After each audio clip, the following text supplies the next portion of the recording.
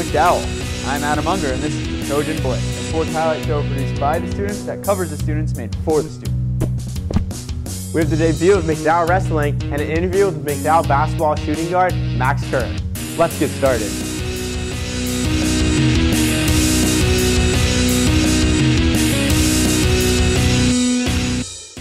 The McDowell Trojans taking on the Villa Victors at home. Here Marissa Molnar passes it to Kelsey Swantak, who finds Mary Smith for the easy layup. Trojans get off to a good start. However, Morgan Putnam turns the table as she steals the ball from Kelsey Swantak, and she has an easy lay-in. The game will go back and forth. Here Molly Rankowicz finds Lexi Simpson for the 2. The Victors would come right back, however, as here's some good ball movement. To the ball finally finds Deja Young, who drives the lane, gets the bucket, and 1. The Trojans led at the half. However, the second half would be all Victors. The Trojans couldn't keep the ball in their hands as they turned the ball over often in the second half. Jackie Kitts with the steal goes coast to coast until she finally scores and gets an and 1. Morgan Putnam again on the steal, and she finds Anna Sweeney for the easy basket. Victors would get one more here as Deja Young picks it off and takes it the other way. Lexi Simpson finds Danielle Christensen, who tries to bring the Trojans back with that 3 ball of her own. Christensen would lead the Trojans with 8 points. However, Villa was too much in the second half, and the Trojans lose by 16. Trojan men's basketball team taking on Mercyhurst Prep at home. Early action was all about senior forward Justin Blake. Here Blake gets out behind the arc, takes a feed from Max Kerr, drains the 3. Later on, next possession, gets a feed from Tarasovich. From way downtown, he hits it. Trojan top 5 nominee here as Quinn Lewis comes down with the rebound, impersonates Jake Tarasovich as he finds Sox coast to coast for the layup. Later on, Quinn again on the long bomb, this time finding Andy Strominger for 2 points. Mercyhurst not happy about that one. This time, Dylan Dirkmatt finds Jake Tarasovich and he splits the defenders for the bucket to give the Trojans a 32-19 lead heading into the half.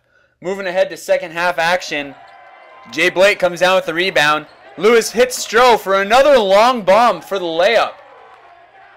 Later on in the game, Max Kerr would catch fire. Here he goes backdoor, takes a feed from Jake Tarasovich, 2 points. His entire performance earns a Trojan top 5 nominee as he led the Trojans with 20 points, including 4 3-pointers. Here he takes another feed from Quinn Lewis, slows down the fast break, and drains it. Trojans roll past the Mercyhurst Prep Lakers, 66-44. Hello, welcome to Trojan Talk. For this episode, we brought in McDowell boys shooting guard Max Kerr. Max, how you doing? Good. Thanks for having me, Adam. Appreciate it. Thank you for coming on. So, transitioning from last season into this season, what was different replacing seniors like Matt Hansen, Mike Beck, and Dalton Graffius? They had such a great chemistry with myself, Quinn, and Andy Stroh, and they really worked well with us and together. And basically, the difference between, I think the difference between this year and last year is the chemistry and the toughness. I think we lack toughness, but we're getting there and we're working at it. And by the end of the season and as the snowball keeps rolling, we'll get there. I think definitely. Now, a lot of the offense that you guys run seems to be really freewheeling, and a lot of games look to have one or two players who just have the hot hand on the stat sheet. Like you light them up for 20, 25 points with 4 or 5 3-pointers, and the next game you kind of fade away, and then Stroh picks up the slack with 25 points. Is there a certain aspect of the offense that is taught by Coach O'Connor to feed the hot hand, or is it just natural for you guys? O'Connor preaches if he's hot giving the ball.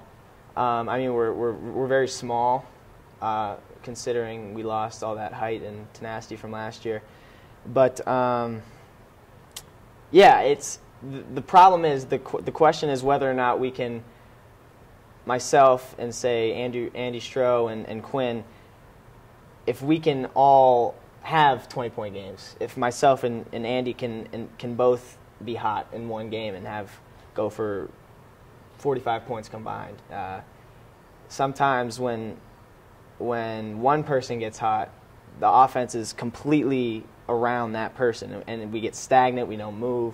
It's just sort of one-on-one with that person, whether it's myself, Quinn, Andy, Jay Blake, or Dirk even, Dylan Dirkmatt. But yeah, it's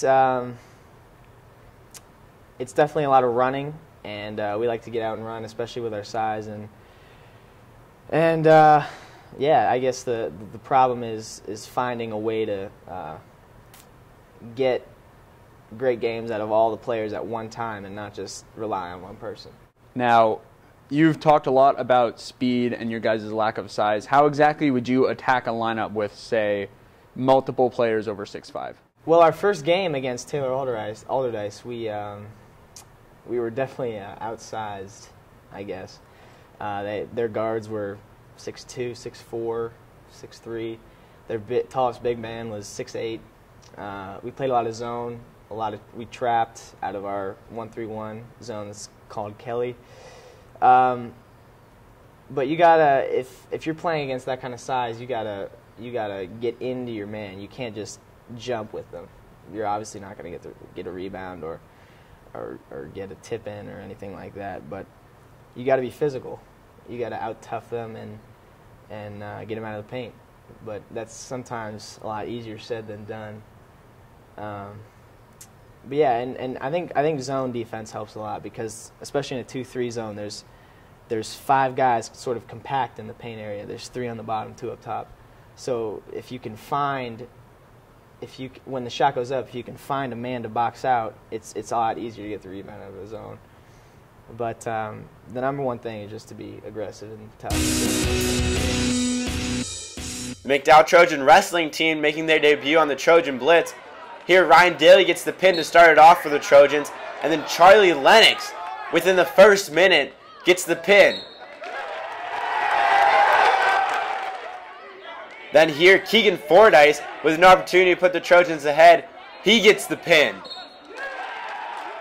It would all come down to the final match between Dijon Castro and Lucci DeRose. Dijon Castro would outlast Lucci, and he would go on to win the match for the Trojan. The Trojans would outlast Titusville 42-33. Quaker Valley Quakers paying a visit to the McDowell Trojans hockey team. Second period action, Jack Woodburn on the blast from the point. Aubrey Terrace playing with the big boys put home the rebound. Down at the other end, Jake King tries to carry it into the slot. Adam Stormer picks it up and scores. With that goal, the Trojans brought it within 4 as they were down 6-2. Other end of the ice, Connor Quinn, the American sniper, just lays it past Cameron Reese. Moving ahead to the third period, Adam Pilowitz, the team captain, finds Quinn again for what would be his second goal of the game. And we'll show you one more here from sophomore Noah Schultz as the Trojans fall 11-2 to Quaker Valley Quakers. Hello, welcome to the McDowell Minute. The girls basketball team came away with 2 tight road victories against Jenner McLean and Girard. The girls hung on to beat GM 51-50. And Marissa Molnar's buzzer-beating layup led the Trojans past Girard 41-39. The McDowell hockey team traveled to Robert Morris University to take on the Montour Spartans. However, they lost 9-3. The McDowell swim and dive team dominated all of its competition since its home opener against East. In the last 2 weeks, they've defeated Strong Vincent, Central Tech, and Meadville. The McDowell boys basketball team rolled past General McLean in a 58-49 victory. They were led by shooting guard and interviewee Max Kerr with 23 points. The wrestling team's undefeated season lives on as they defeated Oil City in a near sweep of 69-6. That's all we got for the McDowell Minute. McDowell Trojans lady basketball team taking on Strong Vincent at home. Kelsey Swantek gets it going early with a 3-pointer. Here Marissa Molnar from the same spot with the triple. Trojans were hot from behind the arc. Here Marissa Molnar gets the pass from Mary Smith and she drains it. Kylie Cosgrove from behind the arc. Here the rebound gets kicked around. Ball finds Danielle Christensen. She goes coast to coast. D Nasty with the finish. Here pass goes into Molly Rankovich and she scores. Trojans would roll in this one. Marissa Molnar with the steal. Kelsey Swantek passes it back to her. Trojans would roll over the Colonels. Kelsey Swantek with this 3. They win 58-19. Now let's end this with the Trojan top 5. Number 5 play coming from the girls basketball team as former interviewee Danielle Christensen gets the ball off the missed rebound. She goes coast to coast and D Nasty finishes with the bucket. Number 4 play coming from Charlie Lennox on the mat, going for the quick pin against Titusville to help seal a 42-33 victory. Ice, ice, baby. The number 3 play coming from the McDowell hockey team Jake King passes it to Adam Stormer, who puts a top shelf.